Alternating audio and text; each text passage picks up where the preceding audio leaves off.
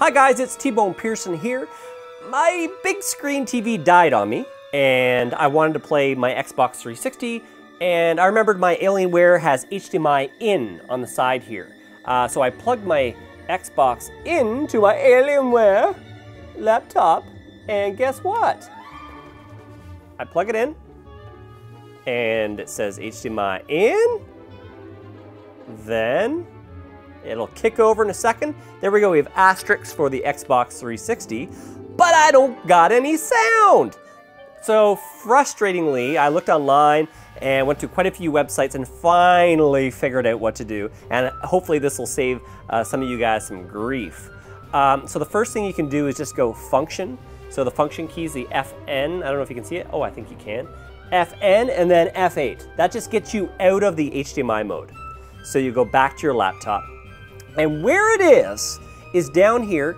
Go to your little sound icon in the bottom right-hand corner.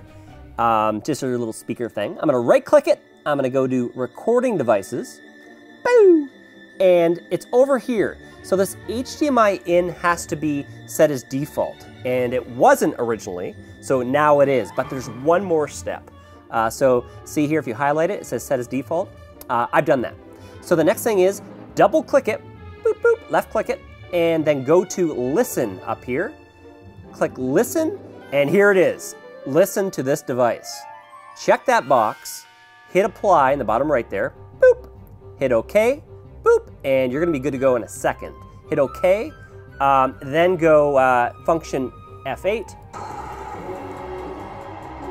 Turns it back on, and now you're good to go. So have fun playing your Xbox, guys. Hopefully that saves you guys some grief and some research. Hey guys, please subscribe, like, comment, say hi, and I will talk to you guys soon. Cheers, guys. Bye.